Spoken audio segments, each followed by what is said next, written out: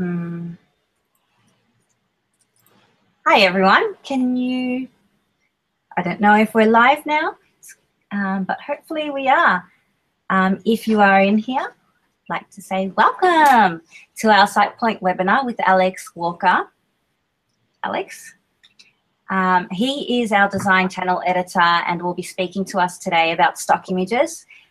This webinar is sponsored by Graphic Stock, who are currently running a competition where you could win $5,000 for designing an 80s themed movie poster. So if you would like to be involved, definitely jump in. You have a chance of winning money. I would highly recommend it. But over to Alex now, who will start a presentation to help you get there and learn everything that you need to know about stock photography. Okay. Enjoy.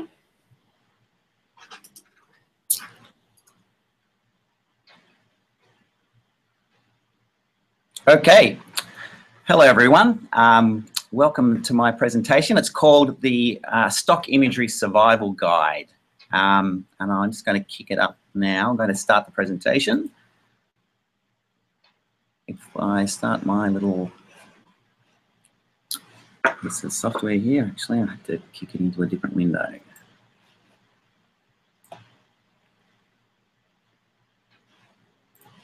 Hit present and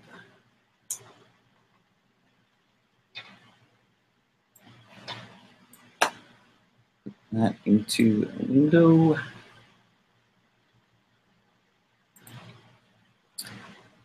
Share screen, that looks good.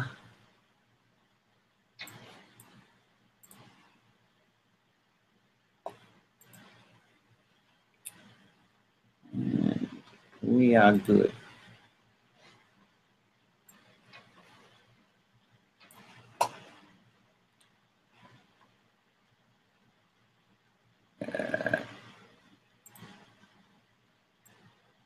Are we sharing screens? I think we are.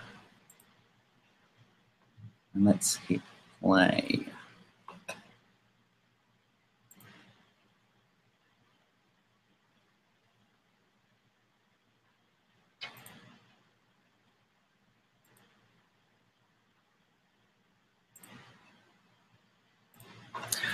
Okay, let's get started. As Angela introduced me, I'm Alex Walker and I'm the design channel editor for SitePoint.com. And this is the Stock Imagery Survival Guide. And quick shout out to the sponsors again, SitePoint and Graphic Stock and 99 Designs for their help with this. So let's get started. We're going to cover 3 sections today. The first section is called the need to knows of copyright. The second section is called I found this really cool image. Can't I just change it a bit? And the third section is called 3 pro tips to finding the perfect image. So let's get started with the need to knows of copyright. Now we all license stock imagery at various times and there are many methods of licensing it, but there are probably 4 big licensing methods. We're going to cover those 4. We're talking about royalty-free, Creative Commons, rights managed, and extended enhanced licensing. So with all of those licensing methods, there are a set of rules that the artist defines, and it's up to you to follow those rules and to make sure that you and your client don't get hit for improper usage down the line. So royalty-free is probably one that most of us have dealt with at some point.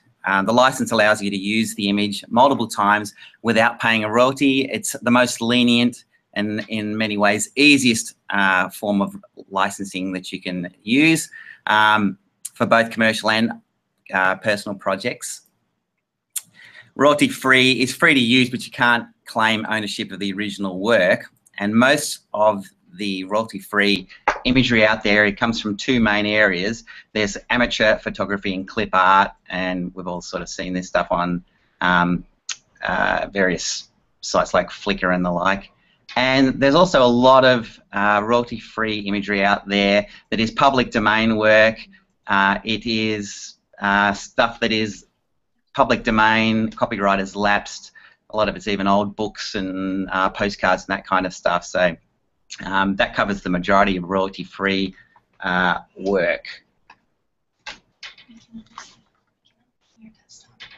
Oh. Oh, hang on. Oh. Well, let's hang on. Sorry about that. Oh.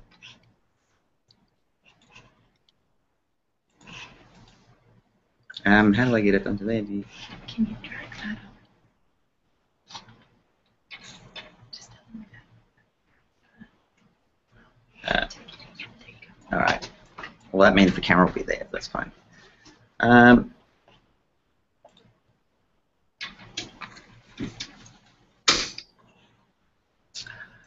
We might actually roll back a little bit on that because apparently I've been broadcasting the wrong screen, so apologies for that. We'll move back to the start of the rules. Going back to the licensing of stock imagery, there are those four main areas: royalty-free, Creative Commons, rights managed, and extended enhanced licensing.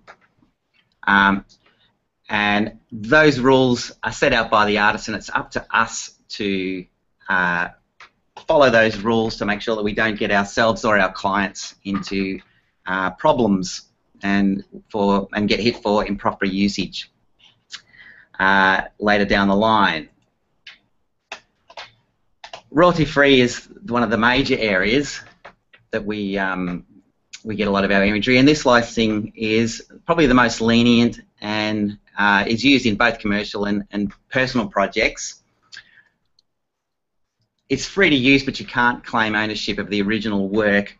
Most of the royalty-free imagery out there that we find comes from two main areas: amateur photography and clip art, and public domain work and copyright that has lapsed on work. So there's a lot of archival and public domain, old books, that kind of stuff you'll find in royalty-free public domain area of imagery. Creative Commons is a relatively new invention in terms of licensing, and it has a lot of benefits, but it's also very strictly laid out. It's free to use, but you must follow the rules set out by the license of the original artist. Those rules include, nearly always, you must credit the creator. There's also some content that may be modified, but sometimes you may not have the permission to alter the original piece of work. Often if you include someone's work in your newly created work, you aren't allowed, you actually have to continue that license of the original work in your work, so you can't change the licensing agreement from the original work. And also some licenses do allow for commercial use, but most don't. So even if you create the work with a view to not use it in a commercial sense, and that changes down the line, you can get into some trouble. Rights managed is the kind of work, obviously, like graphic stock and the various commercial places out there that license work and stock imagery to people like us designers. Rights managed is what you're dealing with in that situation, and that license gives you exclusive time-limited use of an image. These images can only be used for one particular project and for a set period of time, and quite often only in one specific geographical area. And then there's extended enhanced licensing, and this licensing extends from your original license, and that would allow you to use the original licensed piece of material on other things like, you know, if you bought it for use on a t-shirt, it would allow you to use the same piece of art on a book or a cup or a website or whatever that happened to be. Let's move on to part two. Part two is, I found a really cool image, I just need to change it a bit right, is what I'm calling this section. And the short answer to that question is no, unless you're feeling particularly lucky. So let's look at two real-world cases, and they're both fairly famous cases, so you might have come across them before, but I think they're worth going through anyway. Case one is a case called Ferry versus Garcia, and this guy, he's fairly famous, and if you're a designer, you probably already are aware of Shepard Fairey. He's a street artist, and probably after Banksy, he's probably the most famous street artist on the planet. If you've seen his work, you would have seen probably this Obey sticker or hat or T-shirt. He does this big, bold, quite sort of almost Russian military-looking work. And even if you don't know street art, you probably would have seen this poster at times over the years. It's probably the most famous piece of work in the last 10 years, arguably. This guy is a guy called Manny Garcia, and he's a freelance photographer who works for the Associated Press most of the time. Back in 2006, he went to a press conference that was set up by George Clooney, and George Clooney was supporting Obama at the time, and Manny Garcia shot a series of photos, including this one. And if I lock off this little section here, you might start to get a slight sense of familiarity when you see it. If we put the two photos next to each other, you can see that there's not too much doubting that Shepard Fairey used that as the source of his piece of artwork, obviously making significant changes to that piece of art. Now, Shepard Fairey said when they went to court that his historical inspiration was the well-known JFK portrait, where he is posed in a three-quarters view, looking slightly upward and out into the distance. And this is the original piece of the original poster that inspired Shepard Fairey. Manny Garcia said, I've been on the campaign for 20-something months, so I would see the artwork, I would photograph it, and think, what is it with this image? But it didn't snap, it never occurred to me it was my image or my picture. The Associated Press nevertheless took Shepard Fairey to court on behalf of Manny Garcia, and the verdict was that Associated Press won, and Shepard Fairey eventually had to settle for 2 years probation, 300 hours of community service, and a fine of $25,000. So that little oversight, and obviously Shepard Fairey significantly changed that art. Nevertheless, he was hit pretty hard, and most of us would not like to see $25,000 fines laid across our head. The second case is Rogers versus Koons. This guy is Jeff Koons, and again, he's a pretty famous artist, a sculptor, and he calls himself an appropriation artist. And he's also the world record holder for the highest auction price paid for artwork of any kind by a living artist, and that amount is $58 million. And it's for this stainless steel orange balloon dog. But earlier than that, he made this sculpture. Back in 1988, he made a ceramic sculpture called String of Puppies. And it looked exactly like this, which is a photo that was taken, well, not exactly like this, but very close to this. It's a puppy photo that was taken back in 1985 by a guy called Art Rogers. And it was used on greeting cards and postcards and the like. And if we put them next to each other, you can see that it's not an exact pixel replica, but there's no doubt that Mr. Koons had seen this image and had used this image as the basis for his piece of artwork. Now, Jeff Koons argued at the time in court that it was fair use, that he'd created a new, more valuable piece of artwork by changing and adding to the original. And the court said that they replied that it's not fair use if the average person would recognize that the image was a copy of the other. So Jeff Koons replied with his defense team that it was parody, that the artwork was poking fun at the banality of society. And the court responded by saying it wasn't parody, that parody would need to be poking fun directly at Art Rogers, and since it wasn't, it was poking fun at society in general, that it didn't qualify as parody. So once again, the verdict was that Art Rogers won, and Jeff Koons paid Rogers an undisclosed cash settlement. It was believed to be quite a large one, And on top of that, he was ordered to pay one of the string of puppies sculptures to Art Rogers, which was valued at $400,000 at the time, and that was back in 1992. So if he still owns that sculpture, who knows what it could be worth. All up, Koons could have licensed that puppy's image for $50, and basically the takeaway is that if you're in any doubt, just buy a license. Let's move on to part 3, 3 pro tips for finding the perfect image. I think this is a little bit more fun. Tip 1 is work on good copy first. Killer copy can make a fairly ordinary image great. And as an example of this, this is a Volkswagen print ad from 1960.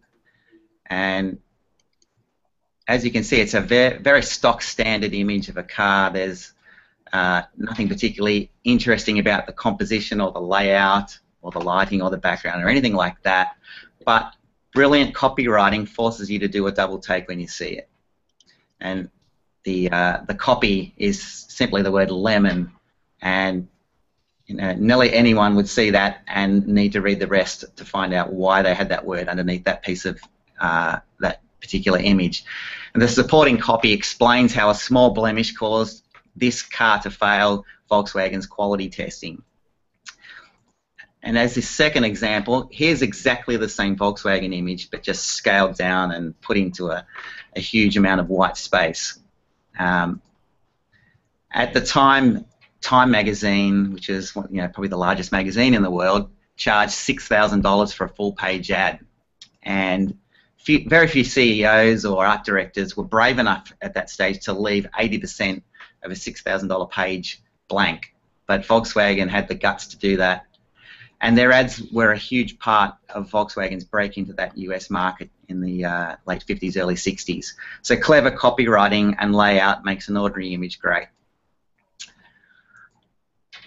Tip 2 is identify the cliches and then twist them and bend them and break them. Now, those cliches might include the subject matter that you're using, the camera angles, the typography, the color and the styling.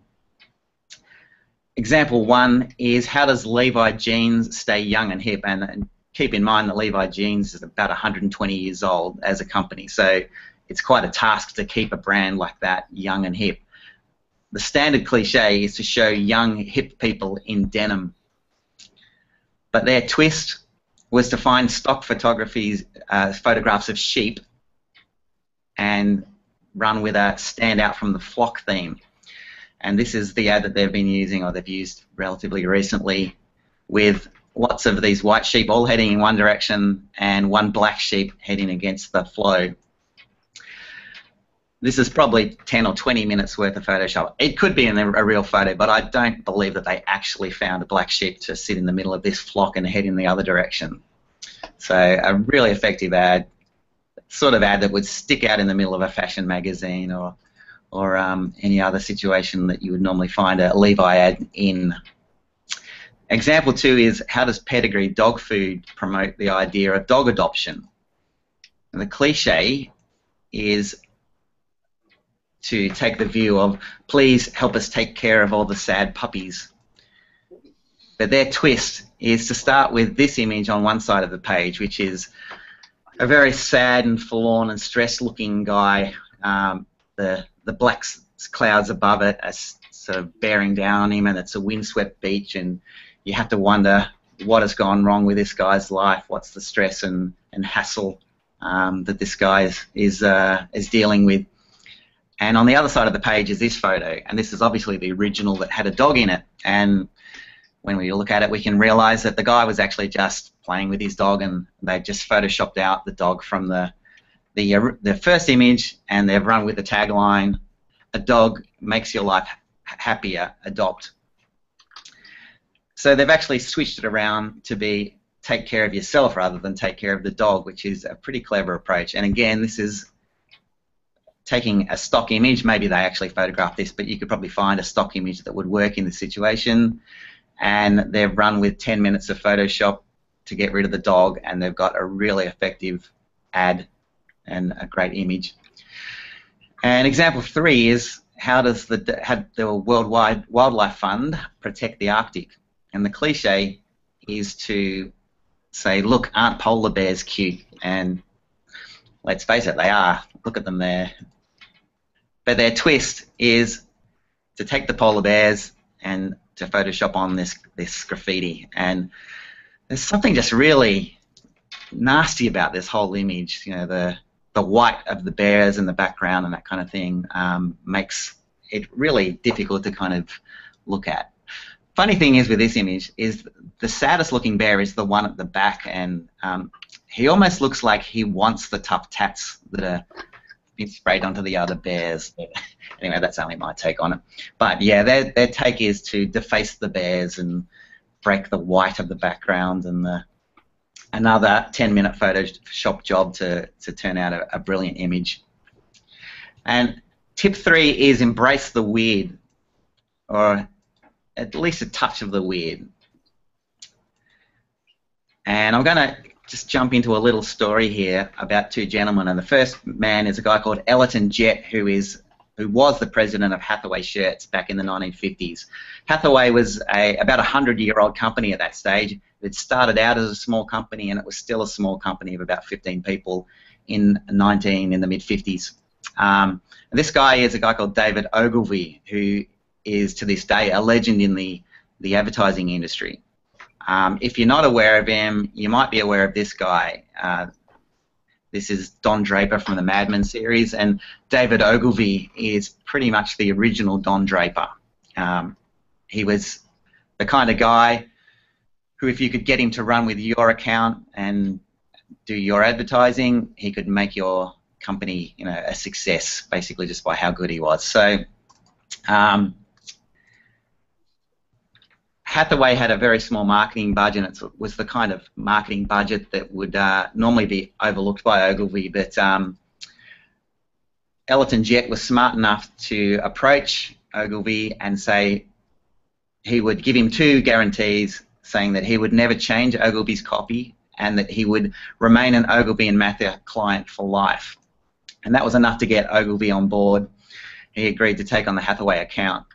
So Ogilvy's idea was pretty stock standard in a lot of ways. He went for the sophisticated man of the world, almost like a James Bond figure, maybe an older James Bond, in a rich, luxurious setting. And he threw in one little twist. On the way to the photo shoot, he picked up a 50-cent eye patch. And about halfway through the photo shoot, he threw it to the model and asked the guy to put it on. Now, why an eye patch?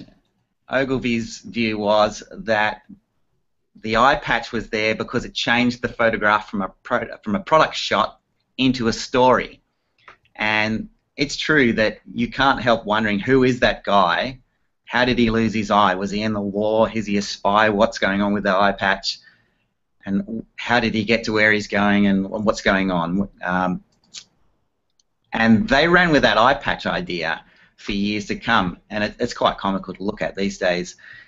Here he is with a cello, and this is the one I love, doing calculus or some kind of crazy mathematics on the background, on the blackboard behind, and having a Chianti and a sandwich, and here he is looking at a shotgun and composing music. And these ads ran for years. Here he is playing chess, and even when they changed models, they stuck with this whole crazy eye patch idea, and it became like a brand asset. Ridiculous, stagey, goofy, absolutely, particularly to our eyes now, but Hathaway became the #2 shirt company in the States, and Elton Jett stuck with his promise and stayed with Ogilvy and Mather until Jett retired in the 80s. One more example of embracing the weird. Scrabble are a really smart company, and their marketing team are very clever, and they have great imagery, and their tiles and the wooden tiles, the little plastic tiles I think they are now, are very iconic, and they're a great visual asset, and they were using those for years and still do sometimes in their ads.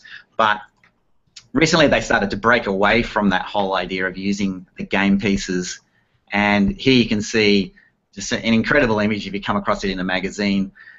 How they even start with a stock image of an elephant and start breaking it up into sections. These meaty parts in between the elephant, I'm not sure how you do that, but that's an incredible image. And they also do a lot of word puns that really must appeal to the people who play Scrabble. They're really clever little visual ideas. And this one, obviously, crow and bar put together, which is something that you would do in the game of Scrabble to extend a word to get points. And this one's particularly disturbing. There's something about those spiky bits on that kitten where we change cat into caterpillar and pen into penguin. Really clever stuff, and it's the sort of thing that if you come across it in a magazine, it's hard not to look at it and really wonder what you've come across. So Scrabble combines easy to source stock photos and cute word puns and some pretty slick Photoshop manipulations into a result that is a very memorable image. So recapping those 3 tips, work on great copy first before you start working on the imagery. Identify the cliches and break them, and embrace the weird, or at least a little bit. And that pretty much covers it for today. As I said, I'm Alex Walker from SitePoint. I'm the Design and UX Editor. And thanks again to SitePoint and to Graphic Stock and to our friends at 99 Designs for helping us out today. And thanks for reading, watching, and listening. And I'll now stop sharing the screen.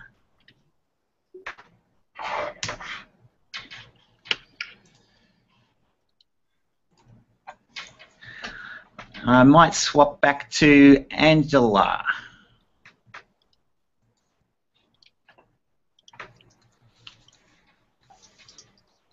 I think we're going to take some questions.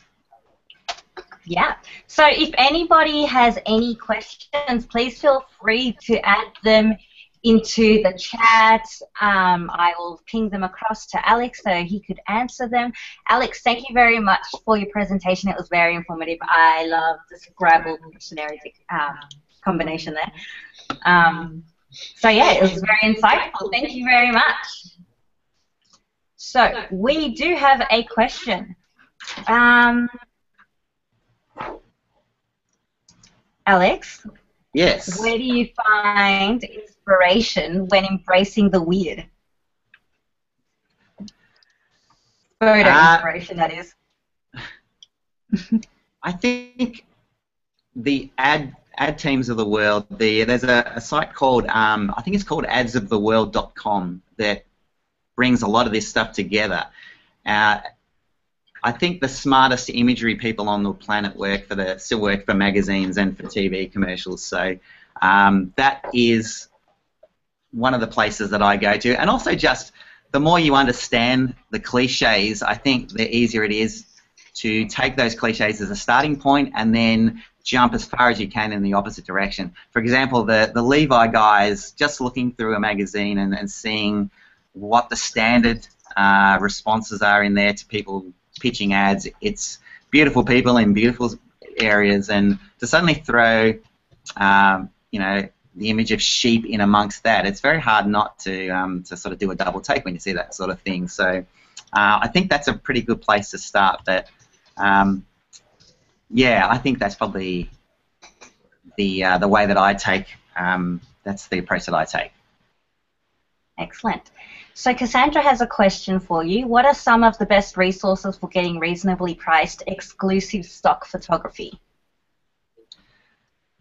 I think in many ways, one of the things that I know some people do is they actually put one day a month aside for actually going out and shooting their own stock. One of the best ways of getting reasonably priced stock photography and is to simply build your own library. That doesn't happen very quickly, but before you know it, quite often, if you've been doing it for a few years, you'll all of a sudden have this, you know, you will have built up quite a large library of stock just by, you know, thinking, okay, I'm going to the market today, let's keep an eye open and sort of pick stuff up. So I know a couple of people that just set aside maybe the first of the month each month and do that kind of thing. Certainly our sponsors are Graphic Stock, so and I know that they've got a great selection and they are very reasonably priced. So it would be amiss of me to not mention Graphic Stock in amongst that. So definitely worth a look. Excellent. And once again, as I mentioned earlier, this webinar is being sponsored by Graphic Stock, who are currently running a competition with SitePoint, where you can win up to $5,000 for designing a Vegas themed movie poster. So definitely get in there. I will tweet more information about that. Our SitePoint Twitter account has been promoting the event for a little while, so if you follow SitePoint on Twitter, you'll find those links. Otherwise, definitely look for it. I'll be live tweeting it anyways. So, do we have any other questions? Yes, Cassandra has asked, what software storage or way to organize all of those thousands of photos? I'm using Google Photos at the moment.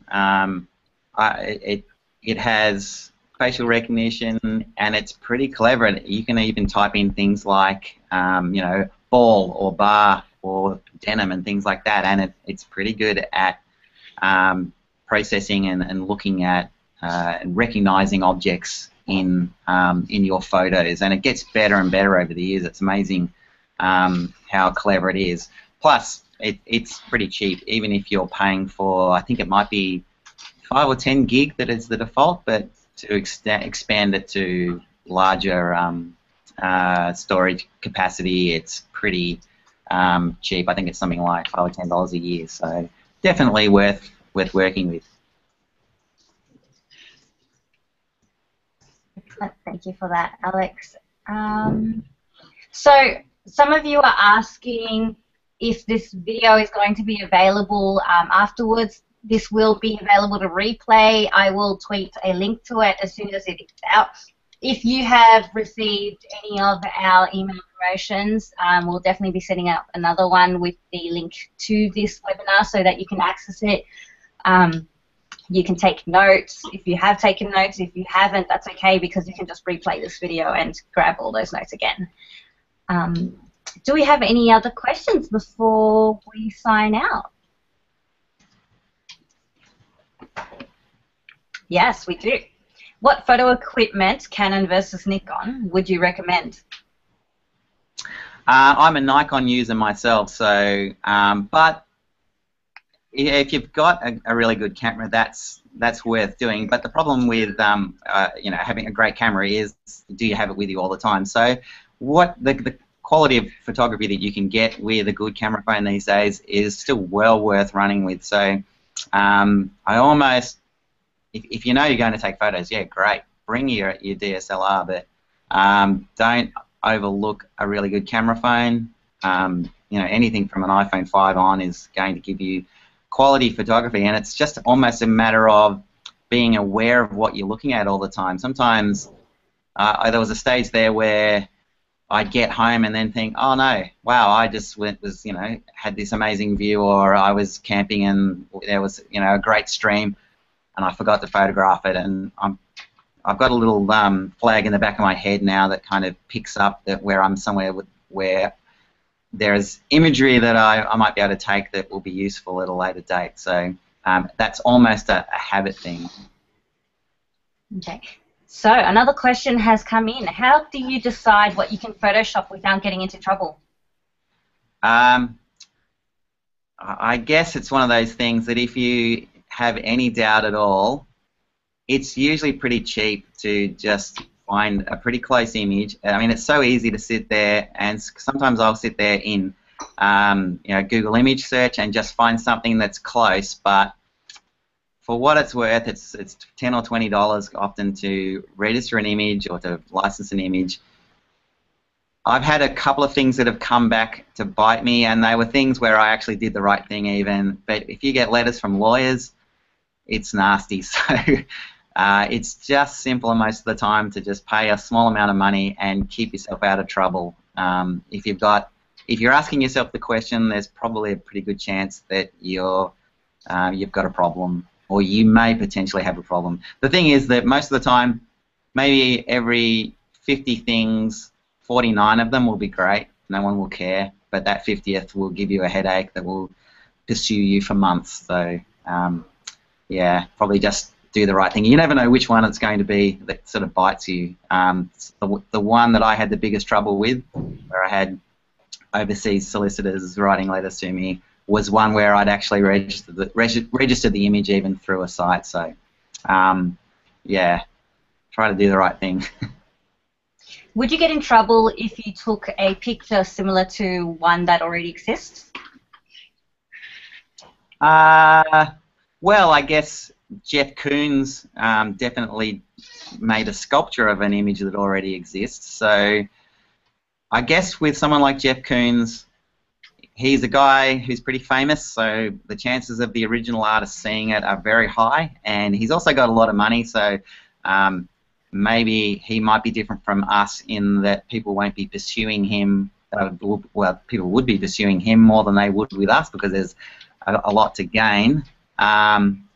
So yeah, you could certainly get into trouble. The problem that we had was where we registered a rocket image for a book cover, and we paid for it through a well-known site, and it was a pretty generic-looking 50s style rocket, and was probably about 12 months later, got a letter from the Tintin people saying that that we'd infringed their copyright and that we had to pay them 5,000 euros or whatever it was. And it was a 3D model that someone else had made that they'd based on the Tintin red rocket. So it wasn't even Tintin or any of the major characters. It was a set piece, really, from 2 of the 24 Tintin original books. So that was certainly not the, I'm sure that I did things that were closer to the line than that over the years. But yeah, definitely, even when you do the right thing, you can sometimes have things bounce back on you. Mm. So what is your say about those artists who sketch the photos or paint photos that belong to somebody else? Is that also considered illegal?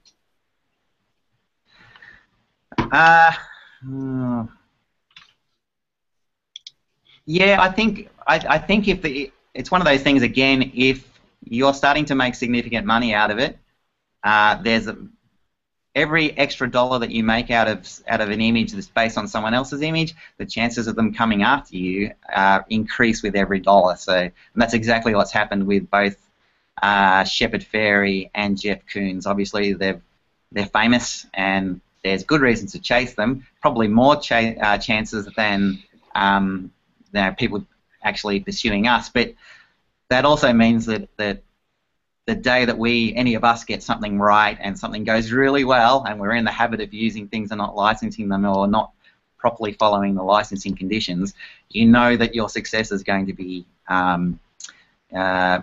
impinged upon by people that are coming to take their pound of flesh. So definitely keep that in mind if you've got something that looks like it's going to go well. Even at that stage, it might be worth trying to go back and register it retrospectively if you get into that situation. I'm not sure if that is going to stand up in court, but it'd probably still be worth trying. Although I think Art Fairy tried to change or manufacture some imagery that he said he based his Obama picture on, and then they discovered that that wasn't the case, and he got into even more trouble. So that is, yeah, definitely, you can get yourself into some big problems very quickly. Okay. And if I did want to register an image, well, how can I do that? Where can I go? How can I crack into the market? Could you give me some tips about that? Most of the time, the process of simply purchasing it through one of the stock sites, obviously part of signing up to that site and agreeing to their terms and conditions means that you have officially licensed that photo. Free use imagery and public domain imagery, one of the problems with that sometimes is that things that are officially licensed by other people, can sometimes get uploaded to free use sites and public domain sites without actually being public domain. So there's not such a motivation for someone to check the imagery that's been labelled as free to use. So you can even get into problems with that if imagery is being uploaded that wasn't supposed to be and isn't licensed to be uploaded to those sites. And so does that mean that for all the photographs that you take, you are the owner of your own photos, or is there something else to consider? No, if you're the creator, if you've taken the photo, unless arguably if you have taken a close-up photo of the Mona Lisa, then your photograph isn't, you don't now own the rights to the image of the Mona Lisa or anyone else's artwork. So you get some shady areas where it might be a photograph of street art where someone else has created that art, or any situation where you're photographing someone else's work. There's your interpretation of their work, and there's their original work, and there's always going to be a grey area in there. So if you are standing in front of someone else's street art and you're photographed in front of that, that's a photograph of you in front of some art. So yeah, there are a lot of grey areas in this kind of stuff. So and I'm certainly not a lawyer, so I wouldn't want to be giving people too much advice on that stuff. But yeah. Yeah, I can imagine there are a lot of legal implications and bits that we're not aware of. Yeah. Thank you for answering all those questions. By the way, for everybody out there watching this webinar, if you're not familiar with Alex Walker, he does release a weekly newsletter from SitePoint, a design newsletter. So if you like reading design, it's one of my favorite newsletters that I like to read as well, personally. I would highly recommend going to sitepoint.com/newsletters, and you can find a link to Alex's weekly newsletters if you'd like to subscribe to them. They're very, very insightful, always referencing something that had happened in the past and relating it to design. It's really, really intriguing. But yes, we are still open and available, so if you do have any more questions, please shoot them across right now. If not, then I'd say it's safe to say thank you for attending the webinar and being active on chat. It was fun talking to you all. Let me just wait a couple of minutes to see if any more questions pop through. Alex, would you like to say anything in the meantime? No. Well, just thanks for attending, everyone. This is the first time we've used this software, so we're still working it out. It seems to be pretty good, but yeah, give us some feedback on the software. It's called Webinar Jam, and we'd probably like to use it a little bit more in the future, but we're still working out the bugs a little bit, and this is the kind of thing we'd like to do a little bit more of, but yeah, we're still working out some of the rough edges. So hopefully this wasn't too bad and that people enjoy it, and we can even polish up our game as we work forward in the future. Excellent. Yes, please give us any feedback that you have on the software, on the webinar. If there's anything that we can do to improve the webinars, definitely let us know. We'd like to take that feedback on board and make it even better for you next time. We do have a few more webinars coming through, so keep your eyes peeled for them. One hosted by Graphic Stock and a couple more by a few more SitePoint contributors, so definitely make sure that you monitor our Twitter accounts to see what events are coming up, because this is the first webinar that we've hosted, and we're just going to present more and more of them. So as mentioned, you will have a link available if you've subscribed through email. Another email will be sent through with those links. Aside from that, we'll be tweeting the link to replay this video once it's available. Thank you all very much for attending and asking all your questions. They were all very interesting. Oh, I think one question has popped in quickly before we leave. Norm has asked, If I take a picture of a product, can the product owner state that I cannot use the picture on a website? Ooh, that's, well, I would think they can't. If you've actually purchased the product and you're photographed it, unless you're claiming, and again, here I am being Mr. Lawyer, so, so I hope this doesn't bounce back on me and I'm standing in a court at some point. But my I am not a lawyer view on that one is if you've purchased the product, you own the product and you are allowed to photograph it. If you are using the product shot as representing it in some kind of negative way, they might have some other way of some problem with you in a court environment. But if you are selling the product, presumably that's the only reason that you would, or promoting the product, I'm not sure why they would be not happy with you adding that image to your website. But yeah, that would be, I can't imagine that they would have any real case unless you were misrepresenting their product. So that's my best call on that particular question. Do you have any tips for our users who are interested in participating in the competition? Are there any photo usage tips that you have, anything that they could use to help give them that winning edge in that competition? Well, I think I said this in the newsletter that I'm not a judge in the competition, and I'm obviously not eligible to, although I wish I was. It was, it seems like a fun competition, but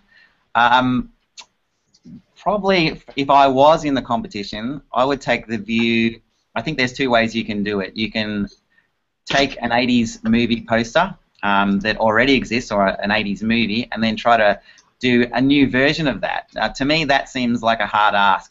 If you're trying to out-design the guy who designed the Footloose poster or the Raiders of the Lost Ark poster and do a better version of that, that seems like a hard ask to me. But to take a new movie, I've seen a few people that have done Interstellar and Inception and things like that, and then take that back and then reinterpret it in the 80s. Someone did a great poster of Her, the movie, with like a VIC-20 or a Commodore 64 as the central image, and I thought that was super clever. So yeah, I would probably, from my own personal point of view, take the view that updating, well, backdating a new movie with an 80s style is probably the smart move, because it just gives you more, it gives you a bit of an in-joke to play with, and it gives you more room to do the best one of those ever, whereas you're probably not going to do a better Footloose poster than the original Footloose poster, for example. So yeah, that would probably be my major piece of advice.